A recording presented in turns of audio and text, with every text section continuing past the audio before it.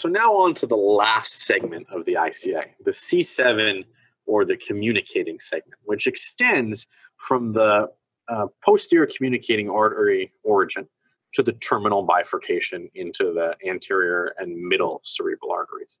Let's take a closer look. But before we do, let's just go back and quickly take a look at our real circle of Willis to see what we're looking for. So remember, this is our cavernous segment, right? And as the carotid comes up here, we can see it comes up and it gives off, so we have C6 right here, gives off that posterior communicating artery, which is going all the way to the PCA, the posterior cerebral artery. So it becomes the C7 segment, and then it comes up and it gives off the ACA medially and the MCA laterally. And as it enters the dura, actually, let's go back for 1 second. As the carotid enters the dura, it's turning yet again. So we're coming back up distal dural ring, and then all of a sudden, we're going back on top of ourselves. So we're coming almost directly posteriorly, slightly laterally. So this is our course, and until we form the ACA and the MCA. So we're going to take this view. Let's flip it upside down and see that. So here we are. Here is the carotid, right, coming up and forming the MCA and the ACA. Let's skip ahead. Okay, so now we're going to zoom in.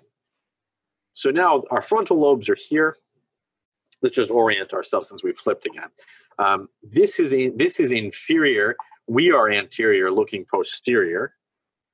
And these are the frontal lobes that are being retracted superiorly. And of course, when I'm speaking about anatomical terms, I'm referring to the anatomical orientation, not our orientation. So, even though this is down, this is in a superior direction that they're being pulled.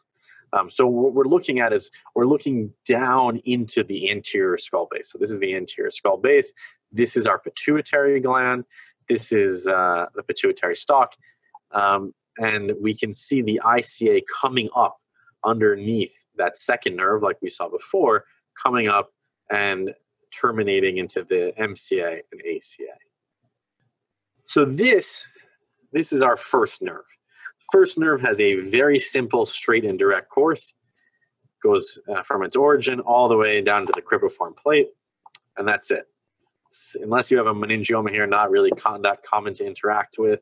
And then for the second nerve, we have the optic chiasm here.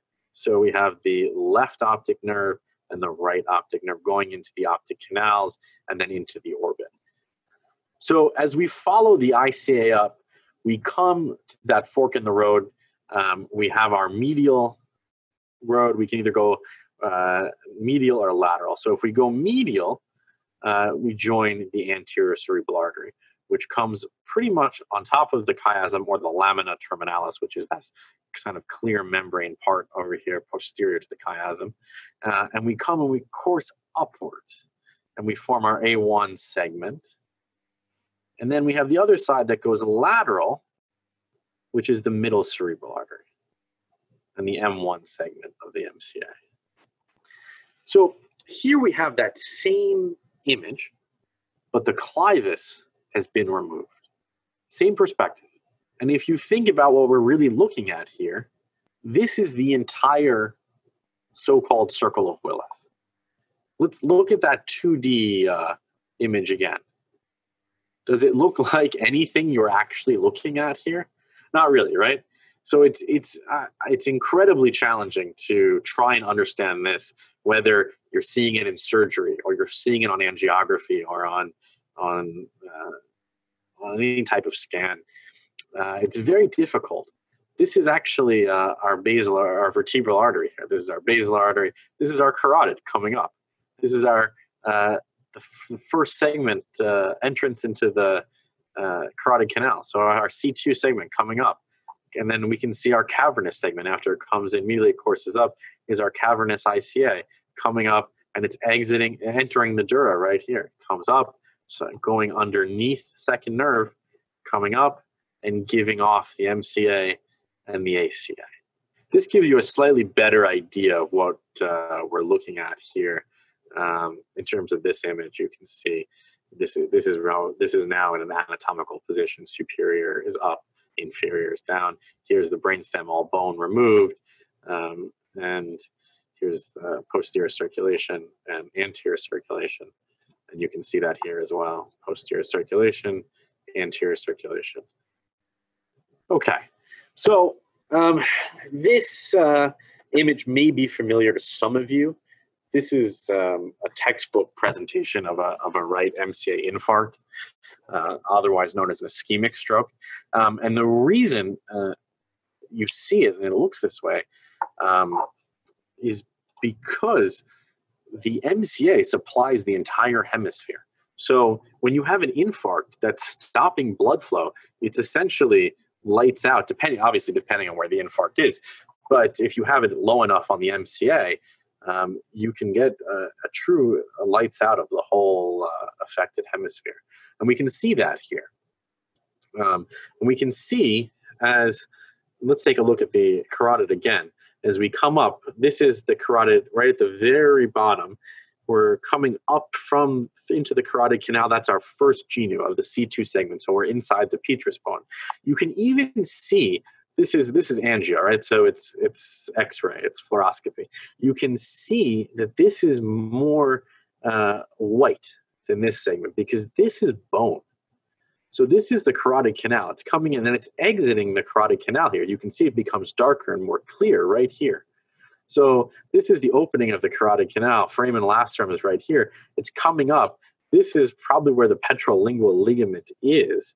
It's coming up.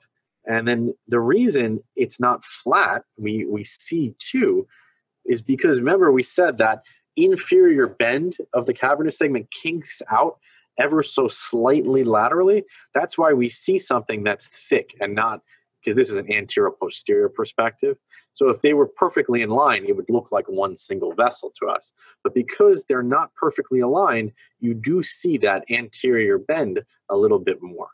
So it comes back up. The illustration's a little more clear on this one.